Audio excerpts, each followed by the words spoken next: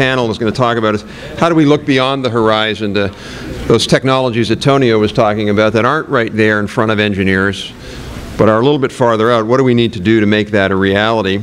And our moderator for this session is Brian Walsh, who is a senior writer for Time magazine and Time.com, where his focus is on environmental issues, general interest and national interest stories. He writes the Going Green column for Time and contributes to Time.com's environmental issues blog, Ecocentric.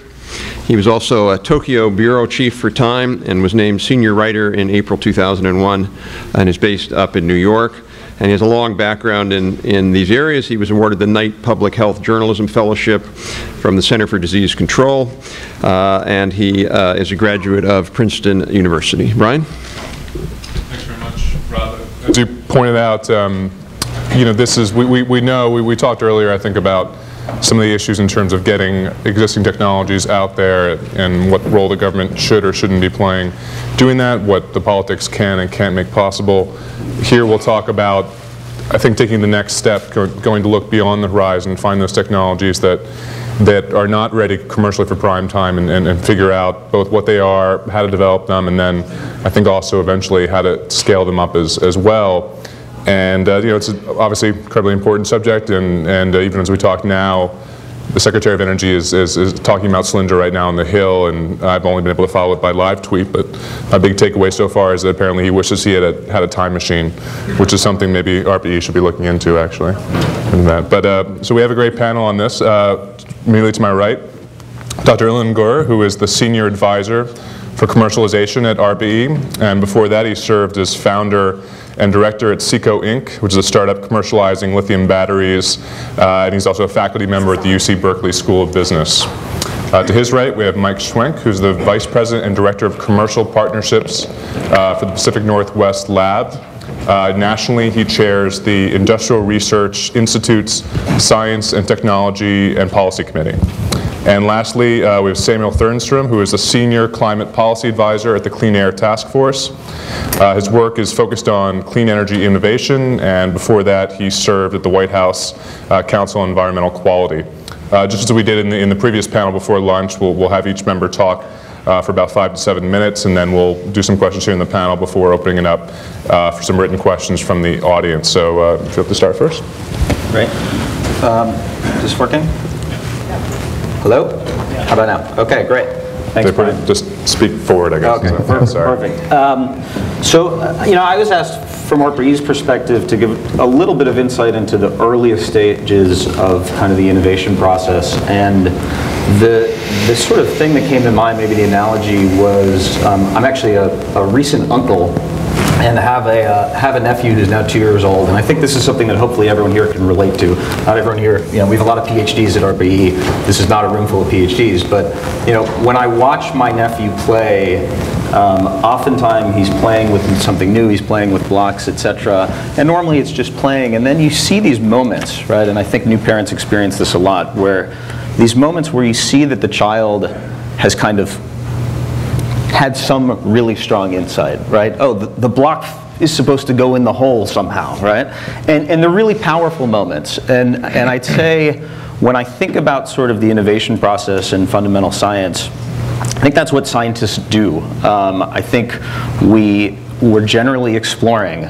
We're trying to increase our knowledge base, and if you're lucky, you have these magic moments where you make a connection, and sometimes that connection leads to a new scientific insight, a new way of understanding the world. Sometimes that connection leads to something which may be practical.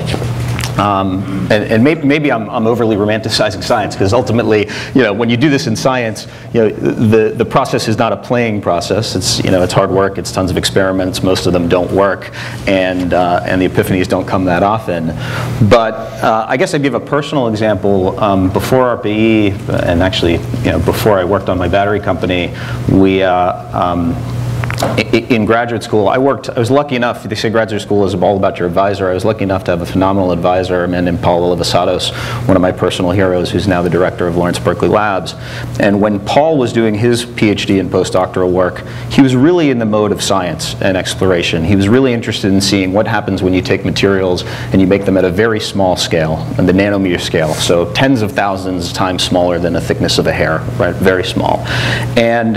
And he stumbled upon a lot of really new insights on how materials fundamentally behave at that scale.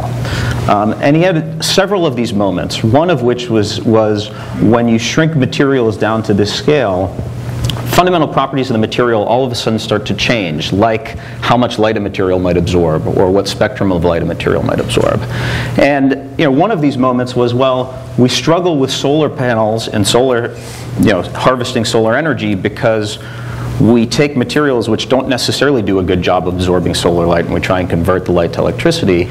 Now, making these very small materials, maybe we could tailor a material that could perfectly absorb solar energy, okay?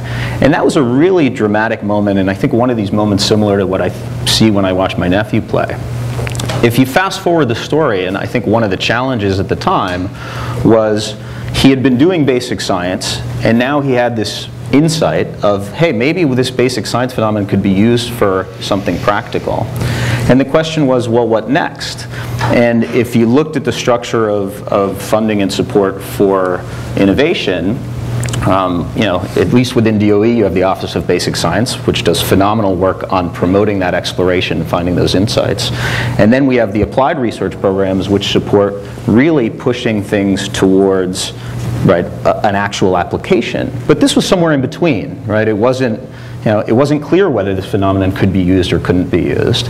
And so in this story, Paul continued to get funding, and over the course of 8 or 9 years until I showed up in his lab, it just slowly sort of evolved and finally got to a point where it looked like, yes, this actually could probably be used for this application. And I was able to work on this project in a much more applied way. But there was kind of this gap. So I guess what I'd say is ARPA-E has been created and is trying to sort of fit that middle ground, right? And say, we want to capture these moments, right?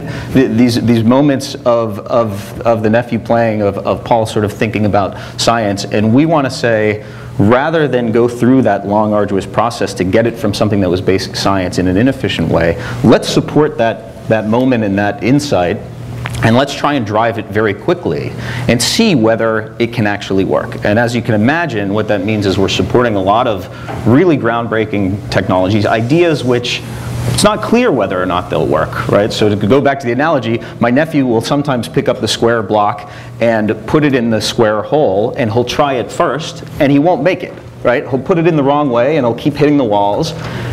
And he might be taking it and putting it in the square hole. He might be taking it and putting it in the triangle hole. Either way, the first 10 times he smacks at it, it's not going to go in. But if it's the square hole, it eventually will go through. And so there's this idea of, for some of these projects, we're not sure whether we're trying to put the block in the square hole or the triangle. But if we do get it through the square hole, it could be a really big win. And so for us, we're looking for these insights, these innovations, which, if they succeed, could be a big win in energy. We're a very mission-driven agency, so a big win in energy for us means dramatic reductions in avoiding foreign energy imports, in our energy use in the U.S. generally, and in emissions related to energy. If I have just a minute, just a couple examples of that. We have some indicators now of projects and of programs where we are starting to see that, hey, it looks like we did find a block that's going to fit. And sometimes these insights, innovations are coming at a program level. So I think you heard from Arun this morning about programs like our electrofuels program, right? Which is, can we take electricity and make fuels 10 times more efficient than photosynthesis, right? This was a case where we had a program director, Eric Toon, who came into ARPA-E. He had been working on microbiology that had nothing to do with energy or photosynthesis, and said, here's a whole different way to do it. He made one of those connections, and we have a program, and we have 10, 12 teams who are all looking at different approaches based on this kind of insight and innovation. We have a project at MIT which had been working on research around aluminum smelting and made a connection to batteries. And so they had the idea of maybe we can make a battery for the grid, which is based on technology normally used in aluminum smelting, liquid metals at very high temperatures. We funded them to do a prototype at a very small scale, and now they've proven the concept, which was at first it was sort of, well, we don't know whether that'll work or not. They've proven the concept, and now they're trying to build a much bigger prototype. And we've seen that after we've been able to support them, private investors, Bill Gates and others, corporations are now working with them. Similar project in drilling, basically looking at lasers and the innovations that have happened in lasers over the years. Lasers are becoming much more powerful than they used to be at much lower costs. And one of our awardees had the idea of, hey, could we take this set of technology advances and apply them to drilling for geothermal energy or for other sources of energy in hard to reach places? And again, we sort of supported the proof of that concept, the initial prototypes, and we've seen a lot of other companies in the private sector get involved. So those are just a couple examples and where we sit, and I think certainly for the cases where the innovation and the insight comes in a university or a national lab or even a small company, the scientist alone can't do everything to get it out into the world. So I think that's kind of where we're moving with the conversation is what are the next steps. But hopefully that gives a little perspective on that first piece. Great. Thanks so much. I'm very excited about ARPA's future block through hole advanced project. That's good. Go ahead, Mike. So 3 or 4 years ago, I was speaking to a Chamber of Commerce, and you go through the usual, hi, I'm from Pacific Northwest National Laboratory. We're one of DOE's multi-program national labs. We do about $1 billion of research a year. We have 5,000 people. And we disclose inventions at the rate of 1 every working day.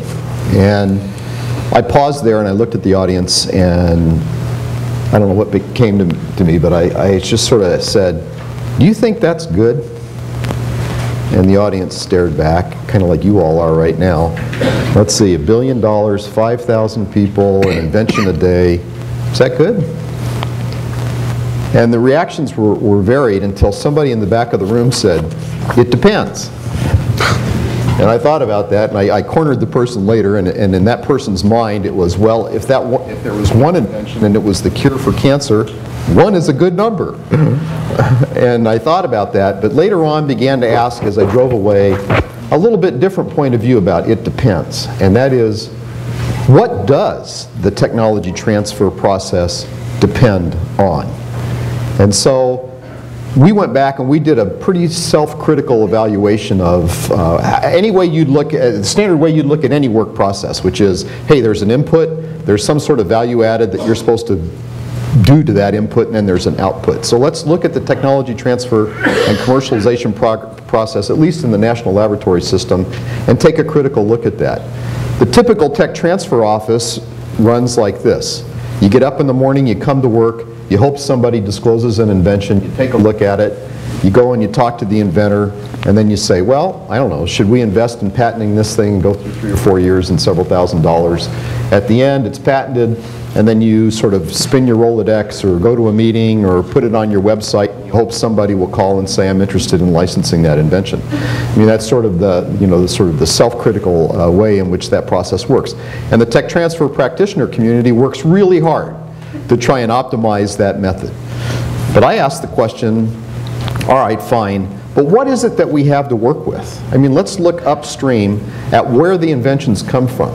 And it was a very interesting view of the research enterprise. And what we found was, I would call it a very, very boutique-y kind of enterprise, where basically it's a model where if you're a researcher and you can find a sponsor for the work you want to do, you're good. And in that sense, it's a very, very sort of principal investigator-centric, it's very disconnected kind of an R&D model.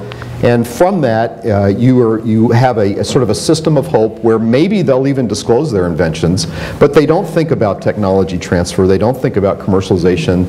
In the R&D funding model, they're worried about how am I going to get the next sponsor to continue funding the work that I want to do.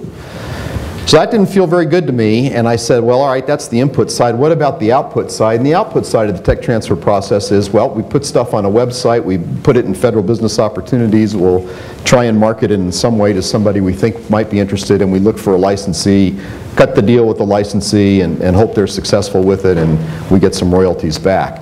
And that didn't feel too good to me either, and that's sort of a system that's generally, across the board, one that's built on serendipity, where I think you just sort of hope. You hope a great invention comes in on any given day. You hope years later, after you finish patenting it, that somebody's going to want it and you're going to license it to them, and you hope they're successful with it. So none of that felt very good. I think it's a system that you should allow for that great idea that does come forward, and always be prepared to accommodate it. But in my mind, I think the question back to that Chamber of Commerce crowd was, hey, that's $1 billion of your tax money.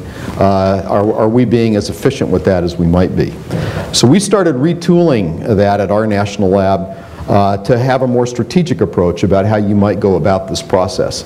Could the Tech Transfer Office actually work with the research and development people at the beginning of an R&D program and think through what's the nature of the research, what's the problem you're trying to solve, who's on the team, what's the intellectual property state you might create, who else has complementary IP out there that might be a collaborator, be it at a university or an industry, and how is it we could actually find white space in which we could optimize the direction of that research and say sort of invent here because no one else has, and try and do this in a smarter sort of a way. While you're doing that, then we know how to capture IP, we can think about patenting strategies around that. You can look at your collaborators and you can actually think about the commercialization process not in a linear way, but actually in parallel and right along with while the R&D enterprise is unfolding.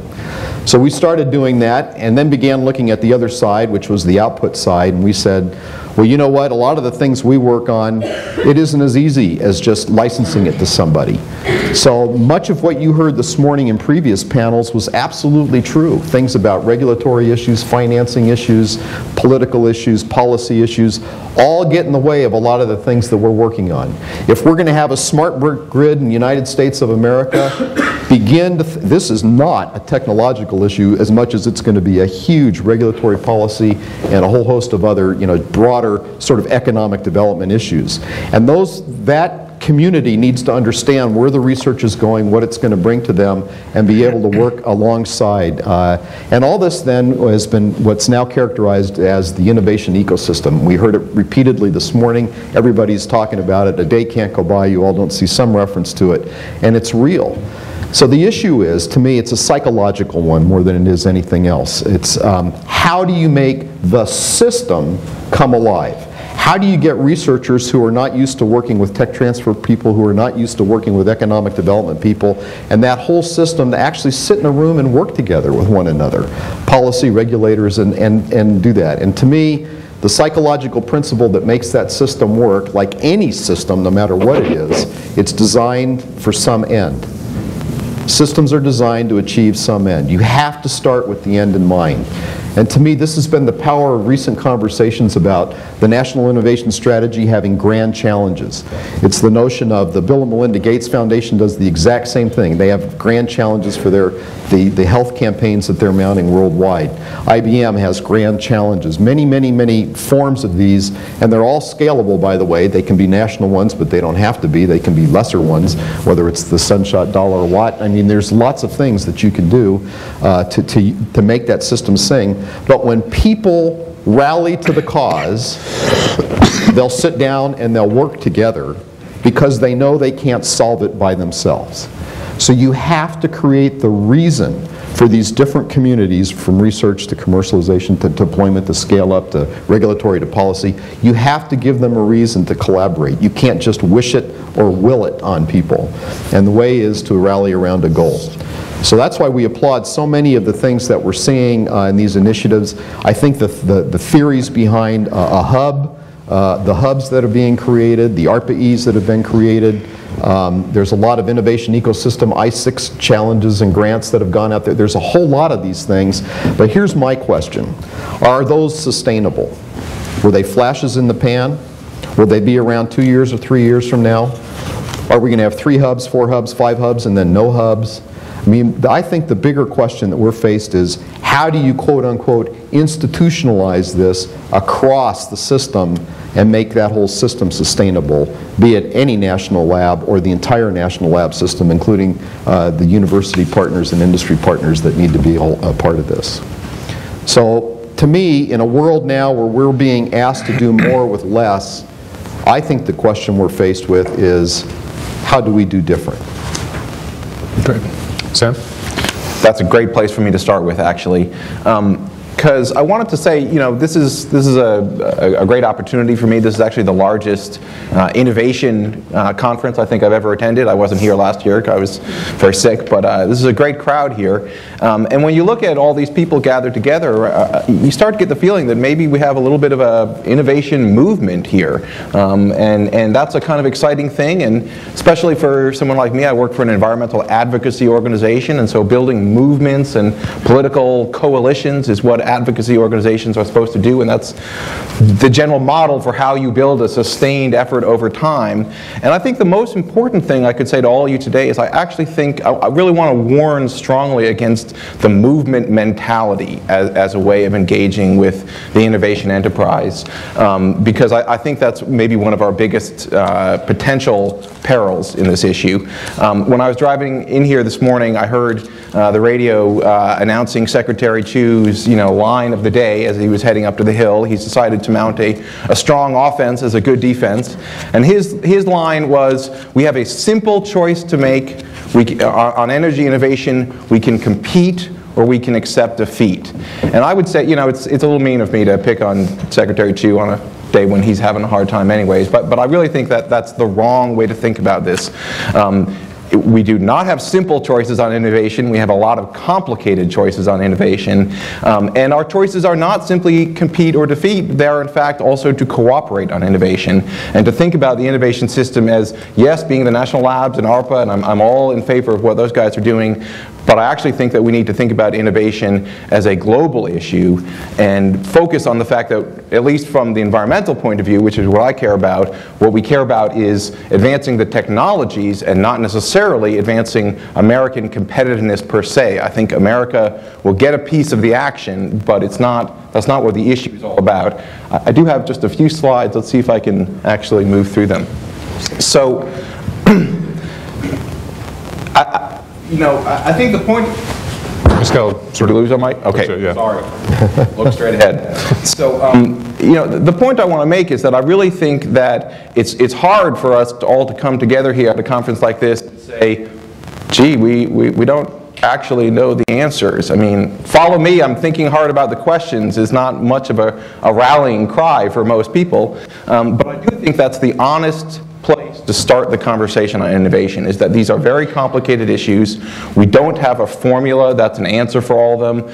There are a lot of different pieces, and that we need to always remember that each element of the innovation puzzle is actually different. So what the story is on PV is different from wind, is different from nuclear, is different from fossil. And to try to make broad generalizations about these questions is very difficult, and that if we go out with the line that we know what we're doing, I think that's the first place to, I think that's the beginning of failure. So, and the Solyndra story, I think, is a great example of what I'm talking about, that the peril is that people feel, well, we're part of an innovation movement and we believe in innovation, so we need to circle the wagons and defend the Solyndra story. Nothing went wrong there. That's just a price of doing business. That's part of what we do if we're taking risks. And I actually really think that's the wrong way to think about that. I think there are important lessons to be learned from the Solyndra story. I don't think it's entirely clear how much the issue there is politics and how much is the design of the program, or maybe a bit of both. But if the Solyndra outcome is what the program was designed to produce, I think that really will be its epitaph. I don't think we'll have a continued loan program if we simply say that's a price of doing business. In a larger sense, I think that we need to try to free ourselves from the assumption that energy innovation is an American issue with a DC solution. All of you, I'm sure, know the saying, if you have a hammer, everything looks like nails. Well, I mean, here in DC, we're all here because we think this is the center of the universe, and we can control the innovation problem through federal policy and get the budget right, get the ARPA-E, formula right, and that it's all going to fall into place. I don't think that's really the story. I think that what's happening in innovation is much more complicated and it's much more global. And yes, the national labs have an important piece of it, but I actually think the global energy economy and how the innovation system integrates into that is the really interesting story. And that gets me to the basic question of what is innovation? You know, I think the point of this panel is we're supposed to think about, we're talking about breakthrough technologies, the real game changers, long-term things. And my point is that I actually think that the distinction there is not as sharp as many people think. A lot of people think that, you know, these breakthrough technologies are going to come out of the labs and presto, boom, change the world, and that we can just wait for them. And that meanwhile, you know, on incremental innovation, we just got to kind of work on moving things along, but that's not so exciting. That's not big game-changing stuff. And I don't think that's the story at all. I think actually tomorrow's technologies are often, you know, yesterday's or 10 years ago's old ideas that have actually been turned into reality. And the innovation process is a process of taking ideas and turning them into reality. So people who are in business tell me that if you invent a better mousetrap, you know, you've done 1% of the job. 99% of the job is taking your mousetrap and doing everything that's involved in actually bringing it up to commercial scale. And so how do you do that? That's the question that we're all wrestling with here, and you know, as I said right off the bat, I don't think there is one simple, single answer that applies to all of these different situations by any means. But since the imperative of talks like this is to pretend that there's a simple answer, I'll offer a couple formulas. And I guess, you know, I'd start with the basic point that I think stasis is the enemy of innovation, and that movement is its greatest ally. And our problem in Washington is that and our problem with innovation is that too often things are sitting on the shelves and we're not moving. And what we need to do is think about ways to actually move forward with them. And so I'll move on to my next slide. And you know, I can skip over the top half of the slide. I think all of you are probably familiar with these general numbers. You know, the question I put up is where should we be looking for innovation today? And if you look at those first three bullets there, they tell you what the basic build is going on right now in China, and it's astonishing. China, just in the last 10 years, has built more coal-fired capacity than we have in this entire country. Almost half of all the new nuclear reactor construction going on right now in the world is happening in China. And not all of that is innovative, of course, but some of it is, which led New York Times energy writer Matt Wall to run a column, I think it was in March, that was titled "The American Nuclear Renaissance is Going Strong, it's just that it's in China."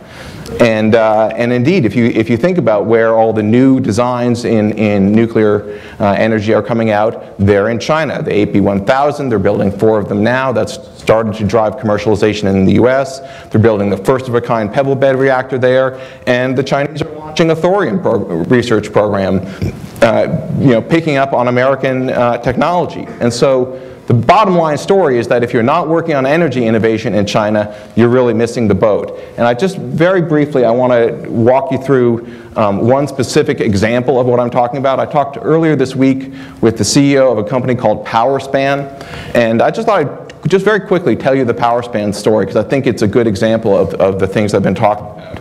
You know, the bottom line, you got me there? Okay. The bottom line from PowerSpan is, you know, this is a company that is based in Portsmouth, New Hampshire, but I talked to Frank through Skype, and he was in China on Monday. And it's no surprise, because Frank's basic message to me was, if China didn't exist, we wouldn't be in business. This is a company with a very cutting-edge proprietary technology that seems to be more cost competitive than other alternatives out there to scrub multi-pollutants, but particularly CO2, out of flue gas.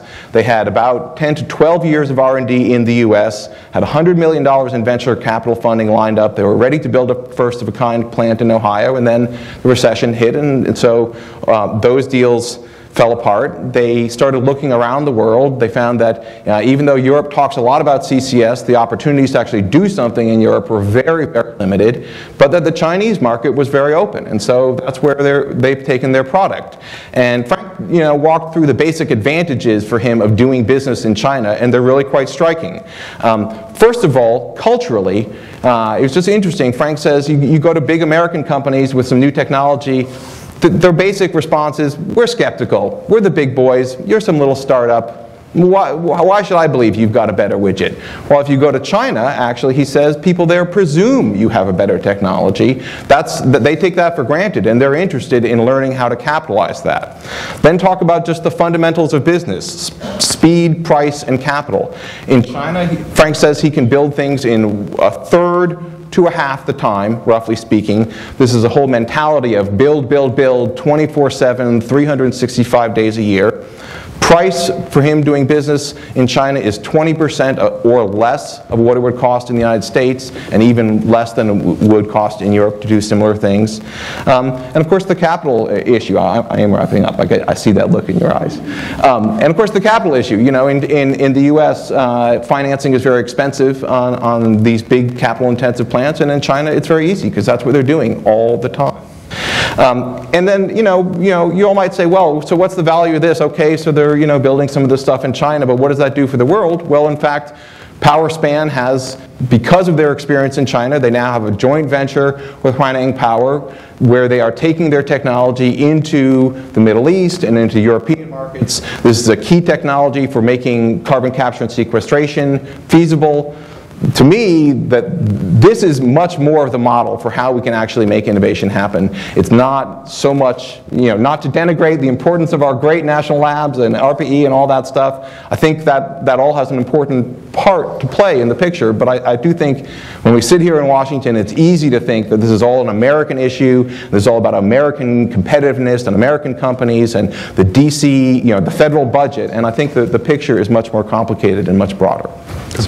Thanks very much. So you sort of almost like a humble energy policy. A humble energy policy, a humble innovation, or a humble approach to thinking about innovation policy, I think. Well, I guess what I wonder is, why these two things can't necessarily coexist. Of course, China, by dint of its size, by dint of the speed at which it needs to add energy capacity, by virtue of its business culture and political culture, is going to be the place where this will happen. And of course, that is happening. There are relationships, partnerships on the federal level between the U.S. and China. So there are companies like, I know, Duke Energy that are going and working on CCS over there as well. Right. Why can't why not both?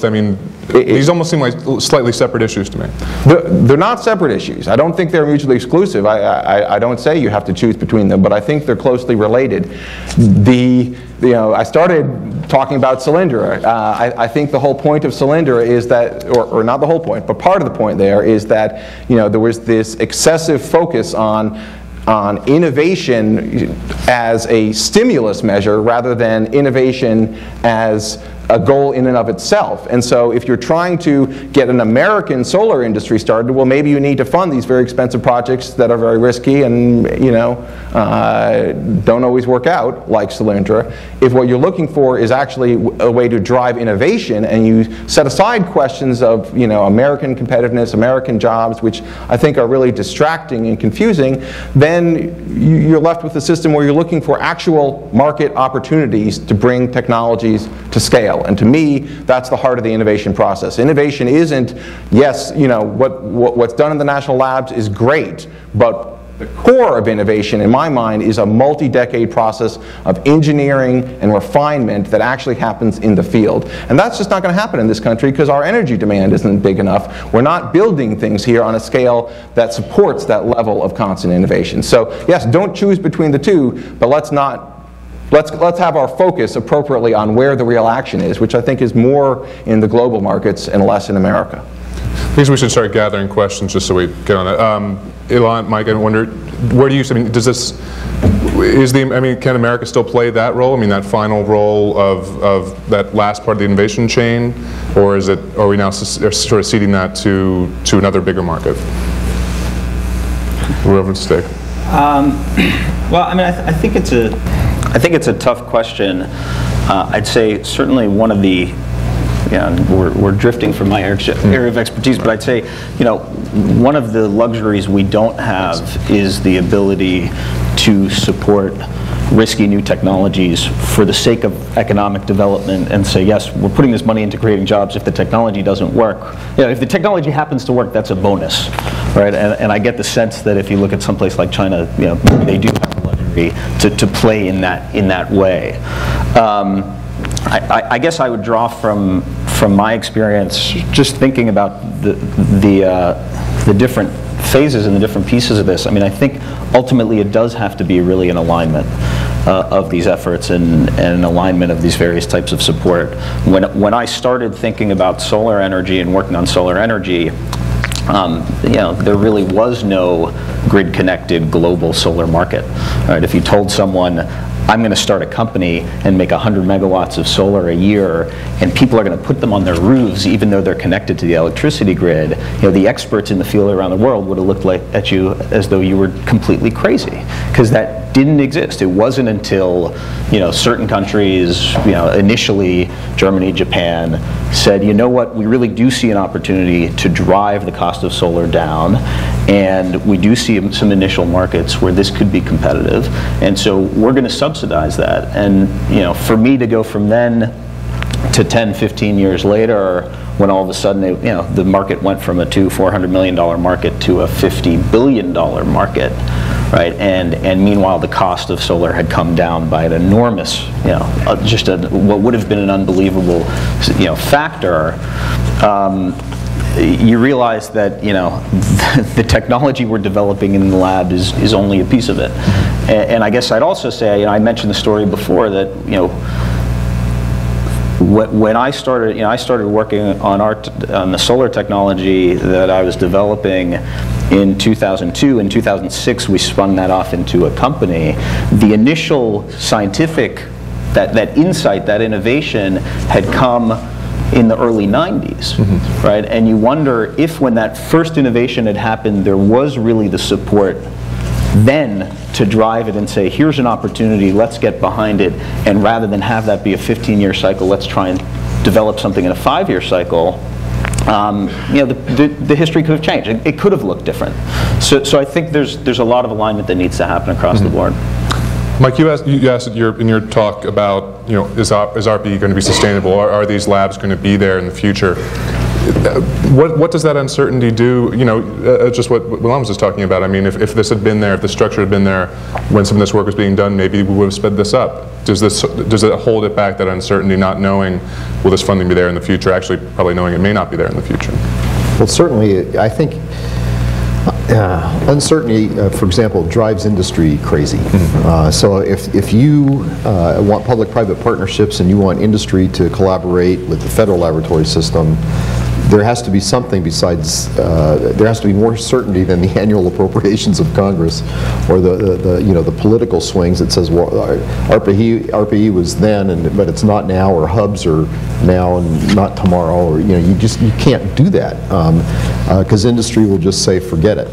We don't want to play, it's too volatile. And so what you do is you begin to, I think, diminish the ability for your federal laboratory, your federal R&D investment to sort of, well, partner with those who are going to put it into practice, put it into use, and actually ultimately deploy it. We'll take one question from the audience first. This is for you. How do we know when a technology is actually ready to scale? Okay, well, that's, you know, that's a tough one, and I think it goes to some of the stuff that Mike was talking about earlier. You know, when you look at this process initially, you know, and Mike was talking about basically how, you know, we can do a lot of inventing at our universities, right?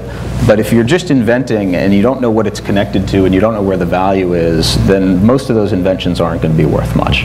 And it's true, and actually I think that goes to the crux of the issue of this, you know, what we like to call sort of the interface between a technology push and a market pull, which is when you think about our universities, we want to be exploring, we want to be doing science, and yet anyone who's been in the business world who's tried to take a technology to market will tell you that, you know, developing a technology in the absence of what the real needs are of the application in the market isn't going to get you anywhere, right? Great technologies fail right and left.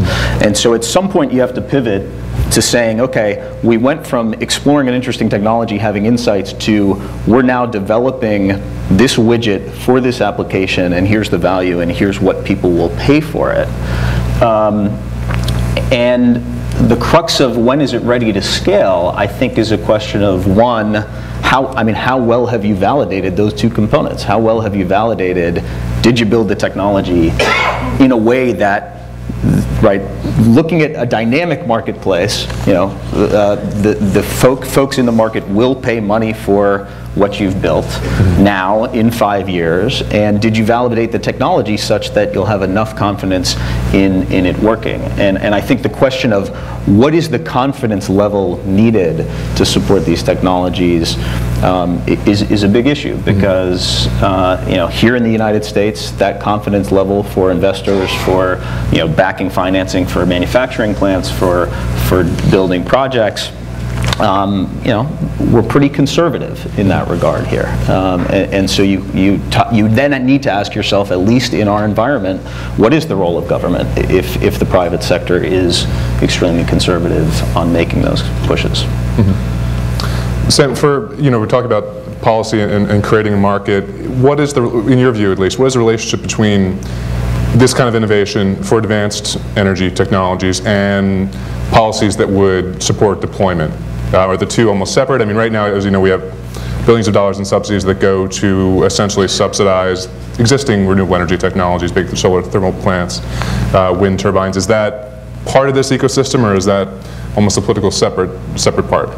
I do think it's part of it. I think that I am a big believer that we should have a more innovation-focused set of policies, not deployment-focused.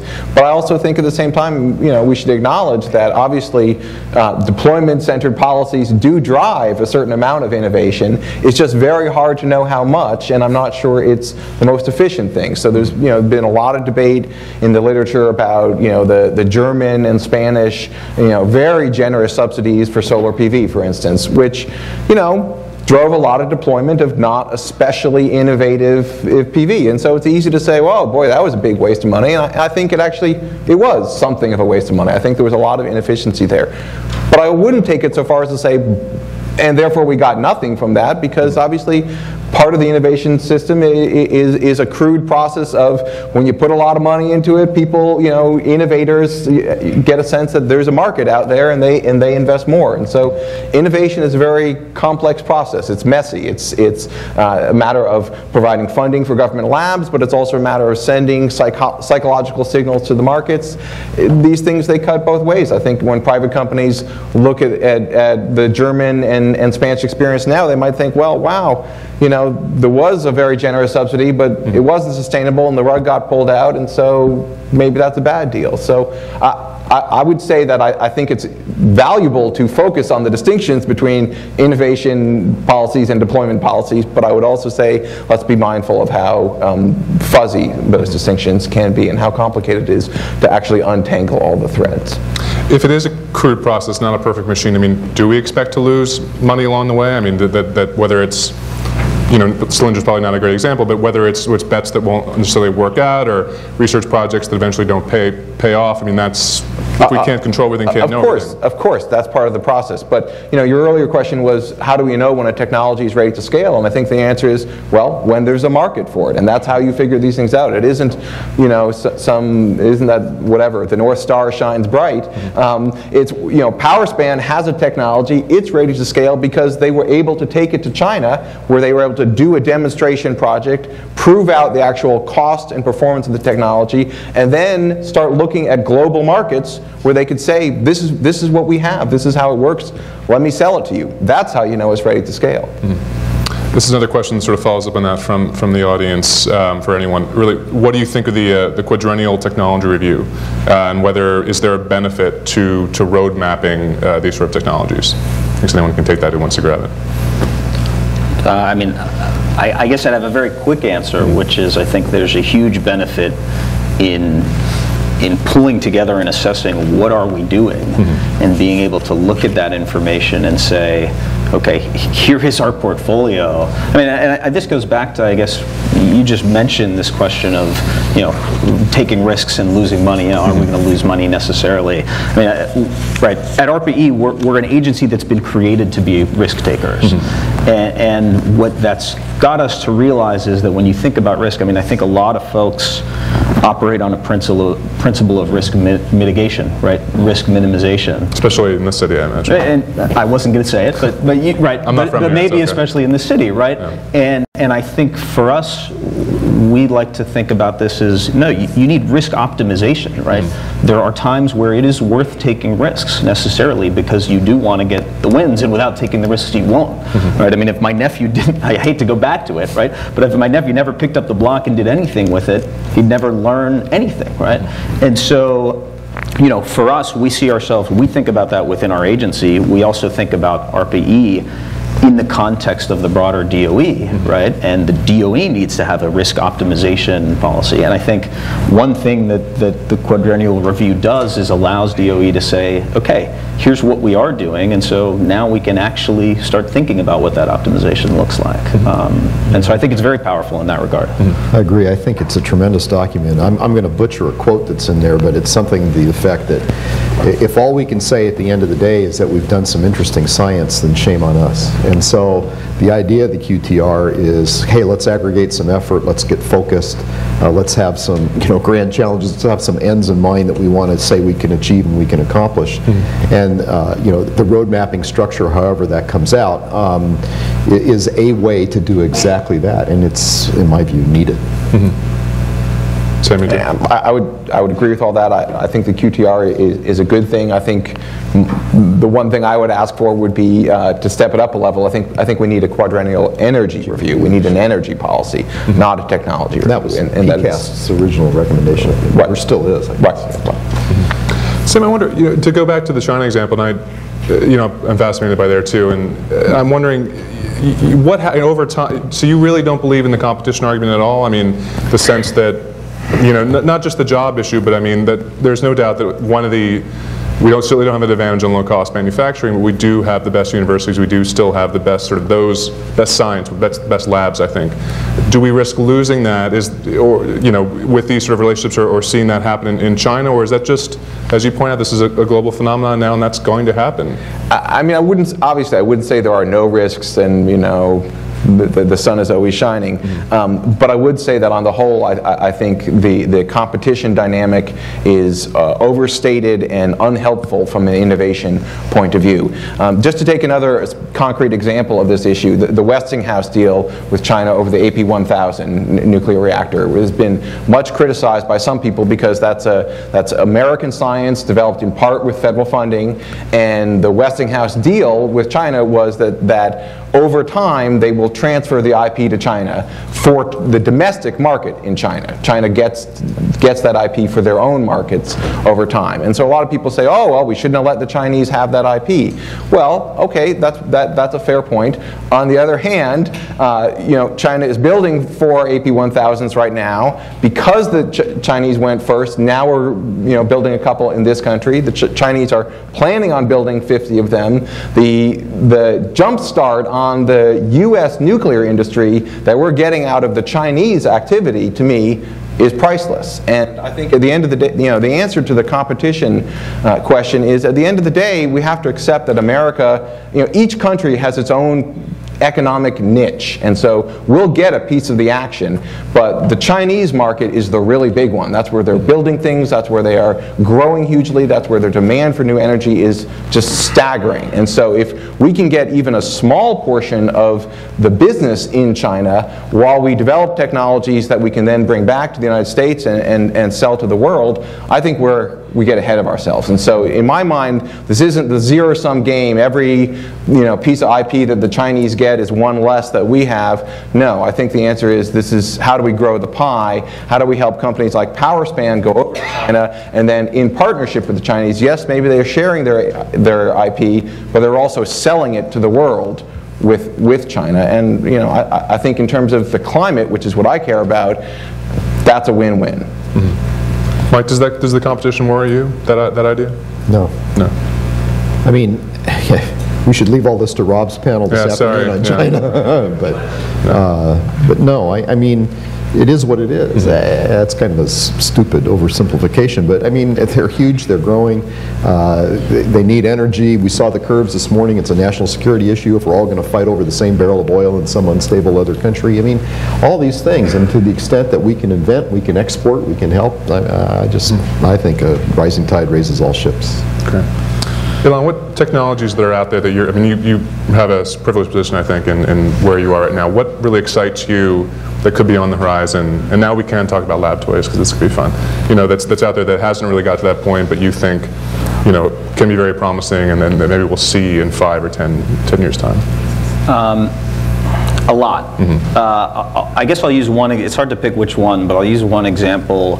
ARPA-E just launched 5 new programs, and one of them in particular I think is both really exciting and I think draws out some of the issues we've talked about. It's a program called GENI, which stands for Green Energy Network Integration. Sorry, we come up with these acronyms and then it's very easy to figure out exactly what we know what they do. We know what the projects are based on. No last E. Gotcha. So Green Energy Network Integration, and the idea here is basically, when you look at, this is amazing to me. I mean, I'm a PhD in material science. I went through life being fascinated by science, being fascinated by all sorts of phenomena in the world, and it wasn't until I did my PhD and then I started working in energy, and probably not really till I came to ARPA-E did I start learning about how our electricity grid works. Okay, which in itself, you know, should trigger some alarms, right? That, you know, it is absolutely miraculous that you can plug something into the electricity plug in your house and get electricity out, because basically, you know, we can only take electrons off the grid as soon as they're created. We have to time that exactly all over the grid. There's no storage, so think about basically Walmart having to deliver, you know, when you walk into Walmart, they need to deliver whatever product you want as soon as you walk in, and they're not allowed to have any warehouses, and they're not allowed to have any shelves, and it has to be done exactly when it comes off the manufacturing line, right? And so we don't have storage on the grid. We also can't control where electrons go on the grid. It turns out that electrons just follow a path of least resistance. So if you have a power plant over here and a load over here, and all of a sudden you need another 100 megawatts on your load, you can't just turn on this power plant another 100 megawatts and route that power to that load. It just doesn't work that way, right? You energize the grid, and you're lucky if maybe 10 megawatts makes it to the load. So we have an existing program on grid scale energy storage, which is to say, okay, let's build some warehouses onto the grid for electrons. But this new program... Sorry, that's with batteries, or is it, what sort of format are you looking at? So the way our programs work is we generally say, here's what we want to accomplish. We want to store energy at, you know, 1/10 the cost of what energy storage with large-scale batteries on the grid might look like today. Here's the target. Whatever ideas you have, they can do it. So some of the projects, we have a variety of projects that are all addressing this issue. Some of them are new battery technologies, flow batteries. Some of them are advanced flywheel technologies, trying to get these to a next generation, and several others. The battery based on aluminum smelting, the one I mentioned before, is one in that program. So GENI is now a program where we say, well, what about being able to actually route power on the grid, right? Can we come up with ways to take 100 megawatts that you turn on over here, and actually, rather than just have it go path of least resistance to all over the grid, actually route it to where it needs to go? And it turns out there are some technologies that have existed to be able to do that, to take electricity coming in one line and switch and say, I want 30% of it to go over to this line, 30% to go here, and 40% to go there. There are only about a small handful of examples of these facilities being built around the world. And the reason is because the technology is extremely expensive, right? We have a program director who actually came from the power electronics space, who said, well, look, transistors are getting more and more capable of being able to handle high voltages. We can take solid state transistors, the type of stuff that we've been developing for computers, and turn them into high voltage and actually try and do solid state switches on the grid. And so we put it out there, and we actually think, based on all the ideas we've gotten back, that we might be able to reduce the cost of these switching technologies by a factor of 10, all the way out to a factor of 100. And so if there are 5 of them today, when each of these systems costs $55 million, if it cost $5 million or $500,000, you can imagine having these now all over the grid, and having the grid actually be able to be smart in the sense of being able to route power. It's a nice idea, and the technology, the hardware technology, is within reach, we believe. But then you start thinking about all the other issues, right? I was going to ask, yeah, because it seems to be, once you get into the grid, you're getting into a very, right. nothing to do with technology, a lot to do with politics. Yeah, well, so, and one of those examples is when we decide how to dispatch power on the grid, we basically clear the markets either every hour, sometimes every 5 minutes. And when we do that, we actually have to run an optimization of where's all the power going to come from and where's it going to go to. And today that's actually a relatively, all things considered, simple because there's just one grid. Now we're talking about a technology to enable you to have a grid that can transform, right? Where you can decide where things are going to go. Turns out the software side of this, all these optimizations are extremely complex. So part of this program is also including folks who develop some of the best algorithms from the internet and thinking about how we route packets of information and applying those problems now to the grid.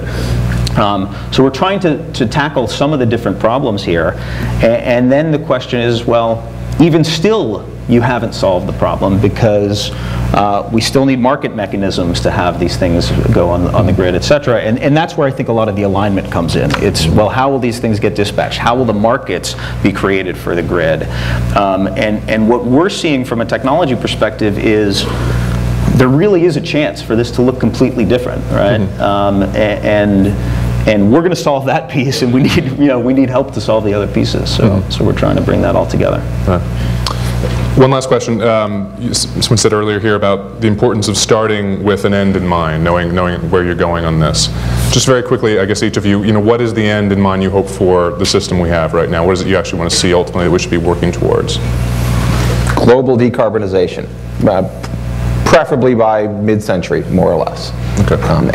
And I agree, it's important to focus on that end. As I said, I think the process of political coalition building where we bring in a lot of other interests and you get people who are concerned about American competitiveness and so forth, I think that's distorting. From an environmental point of view, I would really ask people to try to keep focusing on the question of global innovation, not in the US, not who gets what piece of the pie, but what advances the technology.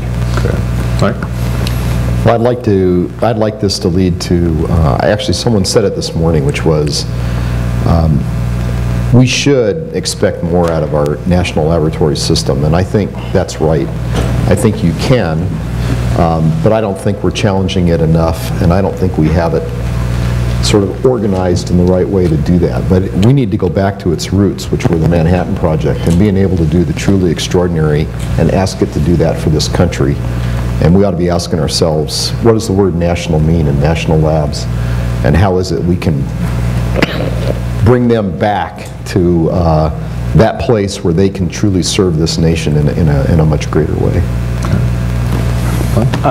So I guess I'll quote our fearless leader, Arun, who, and I'm not sure if he mentioned these words specifically, but I mean, he likes to basically say that the technologies we're supporting, we hope, are the foundation for,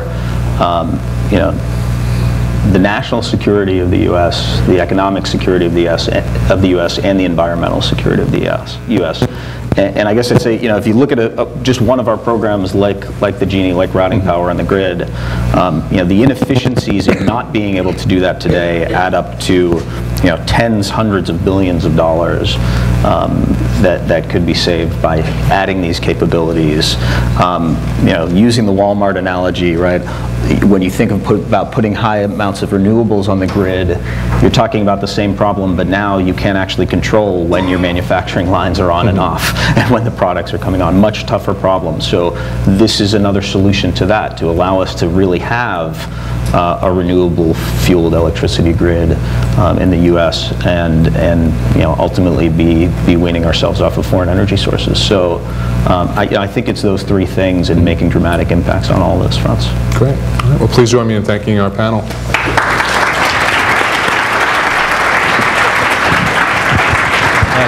Brian, thank you, and thank you to all the panelists. We're going to jump right into the next panel. I should add, by the way, we got a little taste of the next panel after that, which will be after the break on China, which I think you'll hear a very interesting and hopefully not too contentious debate about the role of China when it comes to clean energy innovation and whether it's good or bad. Let me also mention a couple other things. One, to reminder for folks, if you want to tweet about the conference, it's hashtag Energy Innovation 11.